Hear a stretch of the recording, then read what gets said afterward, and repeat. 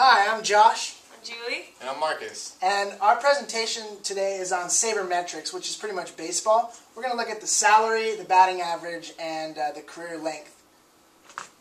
So our main question was, we were wondering if there was a correlation between a player's batting average and the amount of dollars that they earned for their lifetime. So we're going to look at a number of different variables over here. The first one is career batting average, which is basically the amount of hits that a player has over the amount of opportunities they have to hit the ball. Then we're going to go on to career salary. This is the amount of money that they make over their entire career. Eventually we're going to go to career at-bats, which is the amount of opportunity they have to hit the ball. And then their career hits, which is the amount of time they hit the ball and they pass first base. But this doesn't count if they walk via getting hit with the ball or getting walked. Eventually we're going to go to career games, and that's just the amount of games that they play in their entire career and the average dollars that they earn per game. We predicted that there would be a big correlation between the batting average and the amount of money that they make for their lifetime. So the way that we gathered the data is we took advantage of the R database. It's called the Lawman database, and basically that's baseball statistics that have been collected over a period of about 200 years for all sorts of variables with baseball statistics. But we just merged some of the data banks in order to get batting average, and we computed that from hits over at-bats.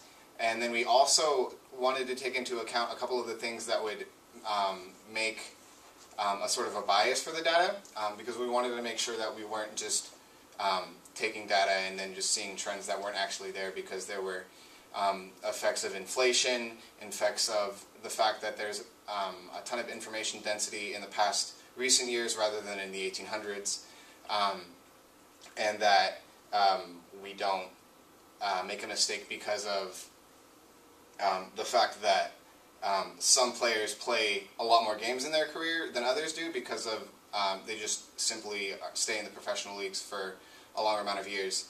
So the way that we did that is we computed the amount of money they earned over their whole career, and then we divided that by the amount of games that they played in their whole career, so that we came up with a statistic that's called dollars per game, which represents the amount of dollars on average they earned per game when you take into account their entire career. And we thought that that would get rid of the issue with both longer career lengths, and then that would also take into account some of the inflation that occurs.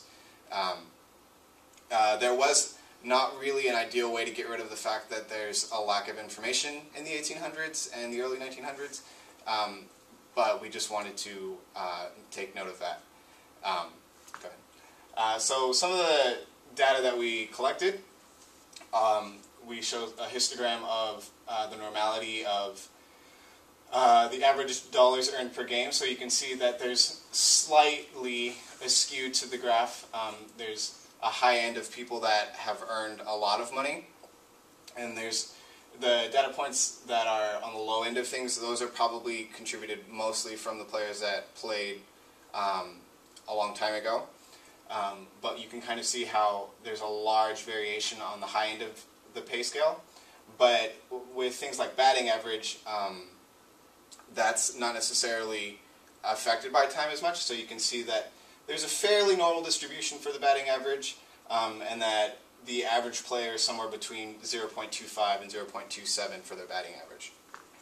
And then we plotted some correlation graphs, some scatter plots, to show the correlations to find out whether or not they were linear or not between career at-bats and the salary, career at-bats versus the number of games that they played, and then the batting average versus the amount of dollars that they earned. So this top graph and this lower graph are two different ways of looking at the same thing.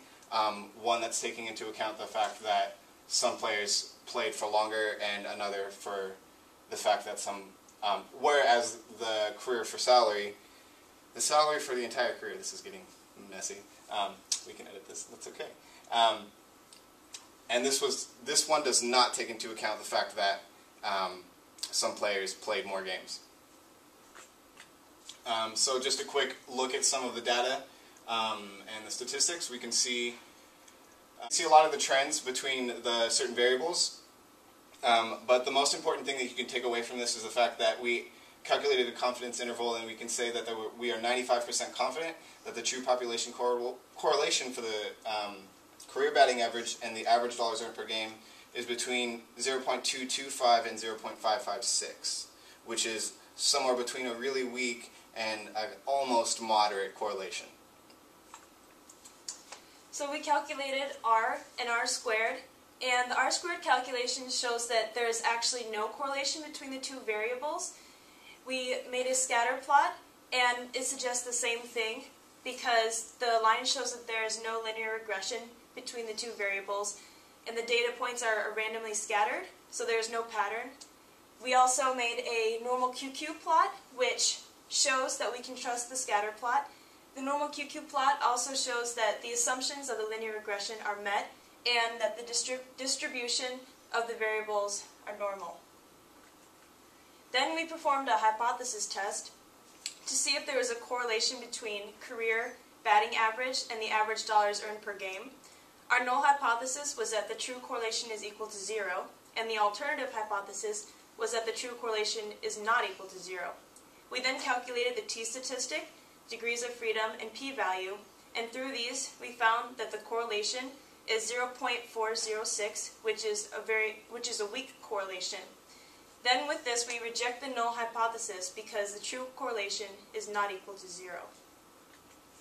So we've basically thrown a ton of information at you, and we just want to sum things up really nice and easy for you guys right here. So we were actually wrong in our initial assumption that the players who had a better batting average made more money. We conclude that there's no correlation or a very weak correlation that the batting average has anything to do with the amount of money that they make. On a side note, we concluded that there is a correlation, but it's very minimum, between the batting average and the number of games that a player plays in their career. So we reject our null hypothesis. Thank you very much. Thank you. Thank you.